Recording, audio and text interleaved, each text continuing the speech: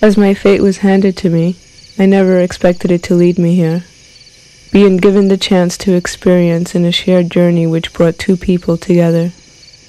I now attempt to give a short description of this unique travel. It was everywhere and nowhere. It was a time of no time. Love didn't exist in the world, not to mention color. Out of the sky I came, always trying to get someplace that I wasn't exactly sure was there. The last time I was flying, I fell asleep at the guide bar. Sometimes when I'm sitting alone, I think I'm sleeping with my eyes open, and I can't wake up. Grounded.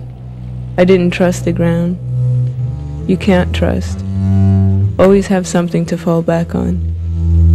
This land consists of nothing more than alleyways and tall chimneys of brick that spew out black smoke, which blocks out the sun more and more every day. Someplace that looked the same as the rest of the world. Nowhere. While I slept, the rusty flying tarp descended me safely. Its tattered wings gave off a rubbery smell as they burned from the sparks of the engine. But I wasn't hurt. Small miracle, I wondered. Now I realize how wrong I was.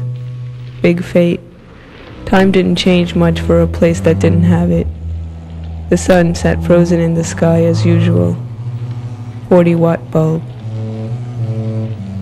So-called time was in its bleakest state of existence, a place in which nothing was enjoyable.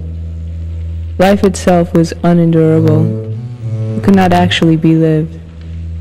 People who lived there, in a mass subconscious hallucination, brought the past, the future, and the fictitious into the present moment.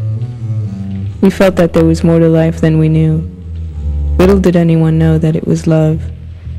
How are we supposed to know? I told you love didn't exist in the world, or color.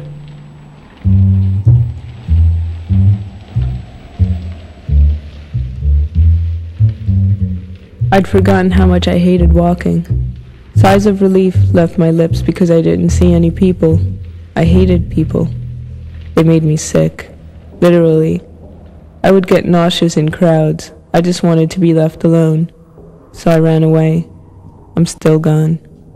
Running away sometimes works for the better, sometimes. Sometimes you find yourself.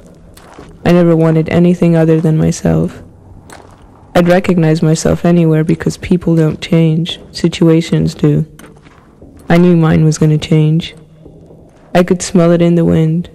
I was either going to run into myself or kill myself like any other person would, living in non-existence. These two choices were far more than I thought I deserved. I kept on walking.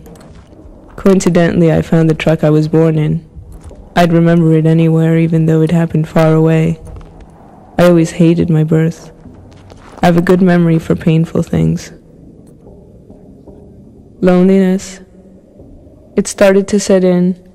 I welcomed it, grasping for any kind of emotion. It whispered in my ear and we went to sleep.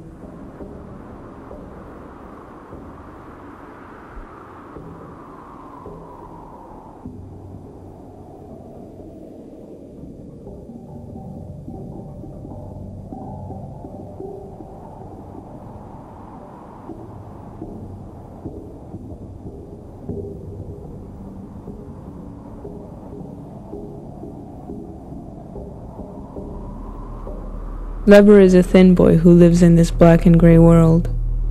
His eyes are clean and his face cold with pain. How many times has he been in this alley?